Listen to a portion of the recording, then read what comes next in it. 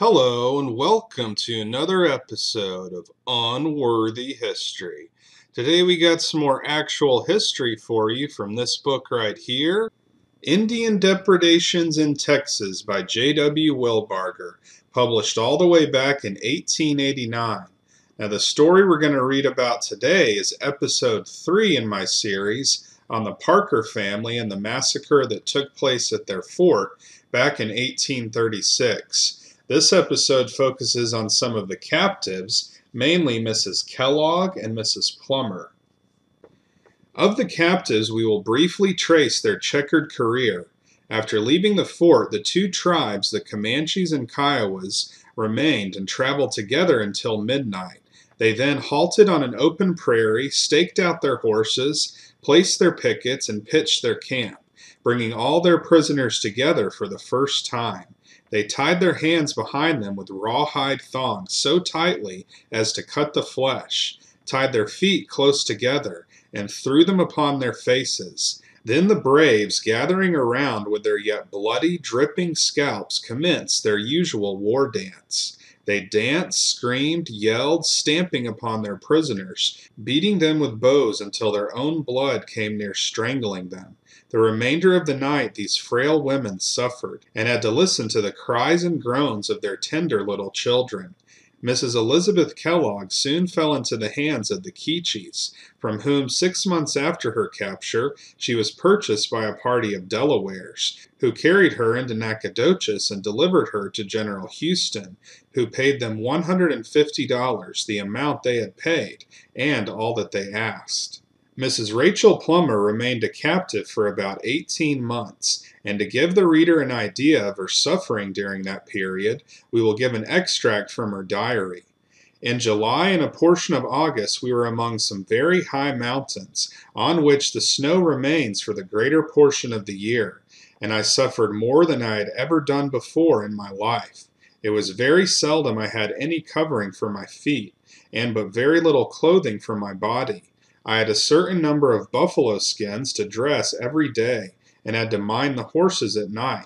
This kept me employed pretty much all the time, and often I would take my buffalo skins with me to finish them while I was minding the horses. My feet would often be frostbitten while I was dressing the skins, but I dared not complain for fear of being punished. In October I gave birth to my second son. I say October, but it is all guesswork with me, as I had no means of keeping a record of the days as they passed. It was a beautiful and healthy baby, but it was impossible for me to procure suitable comforts for myself and my infant. The Indians were not as harsh in their treatment towards me as I feared they would be, but I was very apprehensive for the safety of my child. I had been with them 6 months and had learned their language, and I would often beseech my mistress to advise me what to do to save my child, but she turned a deaf ear to all my supplications. My child was 6 months old when my master, thinking I suppose that it interfered too much with my work, determined to put it out of the way. One cold morning 5 or 6 Indians came where I was suckling my babe. As soon as they came I felt sick at heart, for my fears were aroused for the safety of my child. I felt my whole frame convulsed with sudden dread. My fears were not ill-grounded, as one of the Indians took my child and killed it. One of them untied the rope they had used and threw the remains of the child into my lap, and I dug a hole in the earth and buried him. After performing the last sad rites for the lifeless remains of my dear babe, I sat down and gazed with a feeling of relief upon the little grave I had made for it in the wilderness, and could say with David of old, "You cannot come to me, but I must go to you." And then and even now, as I record the dreadful scene I witnessed, I rejoice that my babe had passed from the sorrows and sufferings of this world. I shall hear its dying cries no more, and fully believing in and relying on the imputed righteousness of God in Christ Jesus, I feel that my innocent babe is now with kindred spirits in the eternal world of joys. Oh, that my dear Savior may keep me through life's short journey, and bring me to dwell with my children in the realms of eternal bliss. Mrs. Plummer has gone to rest, and no doubt her hopes may have been realized. After this, she was given as a servant to a very cruel old squaw, who treated her in a most brutal manner. Her son had been carried off by another party to the far west, and she supposed her husband and father had been killed at the massacre.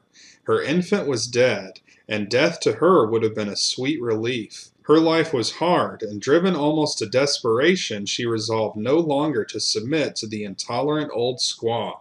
One day, when the two were some distance from, although still in sight of, the camp, her mistress attempted to beat her with a club. Determined not to submit to this, she wrenched the club from the hands of the squaw and knocked her down.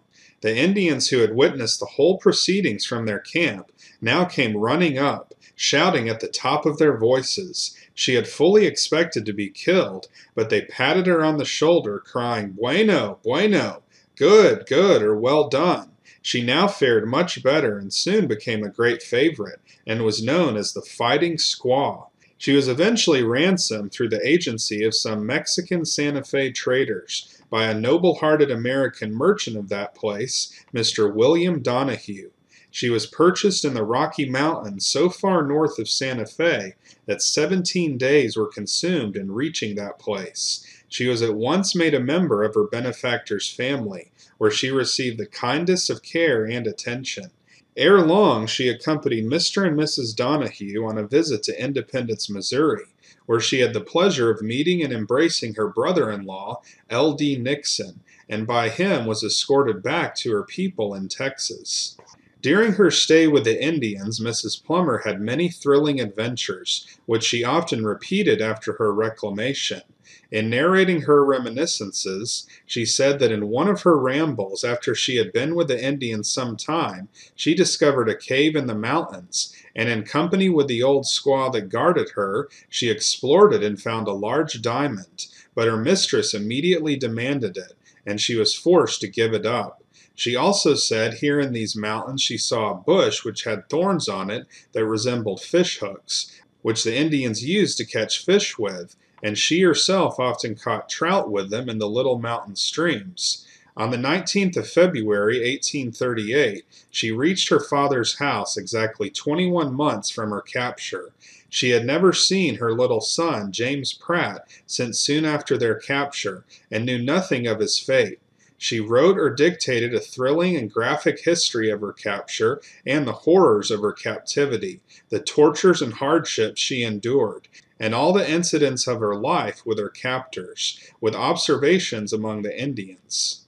The valuable and interesting little book is now rare, scarce, and out of print. In this book, she tells the last she saw of Cynthia Ann and John Parker. Mrs. Plummer died on the 19th of February, 1839, just 1 year after reaching home. As a remarkable coincidence, it may be stated that she was born on the 19th, married on the 19th, captured on the 19th, released on the 19th, reached Independence, Missouri on the 19th, arrived home in Texas on the 19th, and also died on the 19th of the month. Her son, James Pratt Plummer, after 6 long and weary years of captivity and suffering, during which time he had lived among many different tribes and traveled several thousand miles, was ransomed and taken to Fort Gibson late in 1842, and reached home in February 1843, in charge of his grandfather. He became a respected citizen of Anderson County, Texas. Both he and his father are now dead. So that's the end of this story. This is episode 3 in my series on the Parker family. So here we learned about the fates of Mrs. Kellogg, who was ransomed just a few months later, and the longer captivity of Mrs. Plummer, that was for 18 months. So on the next episode in this series, we'll find out about the fate of Cynthia Ann Parker. So if you want to see more episodes like this, then be sure to like and subscribe, and we'll see you next time on Unworthy History.